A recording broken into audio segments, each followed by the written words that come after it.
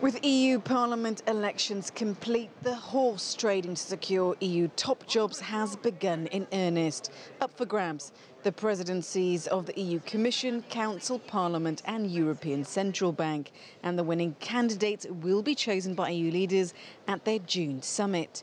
Validated by an uptick in voter participation, the European Parliament wants to seize the opportunity. Ahead of an informal dinner of EU heads of state and government on Tuesday, parliamentary leaders spoke out on the race to fill the upcoming vacancy at the EU Commission.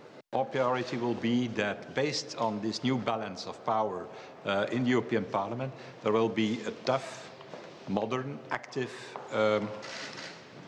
agreement between the future majority in the House. This evening we will need to see from the Council a movement towards them respecting not just the outcome of the elections, that should be obvious, but also the role of the Parliament, that they cannot go around us. For us Greens, we are supporting the lead candidate procedure because this is an important progress in European democracy. In 2014, the EU Parliament came up with a more democratic lead candidate process, whereby whichever group in the Parliament forms a winning coalition or has majority, its candidate is then put forward to the EU Council.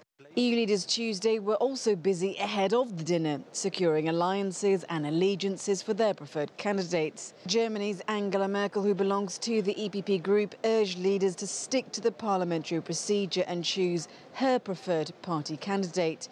But French President Emmanuel Macron offered something different. We have to choose the people who will hold up our EU project, and those persons need a double majority in the EU Parliament and in the EU Council.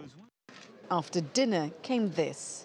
Today's discussion confirmed the agreement reached by the leaders in February last year, that the European Council will exercise its role when electing the Commission President, meaning, in accordance with the treaties, that there can be no automaticity.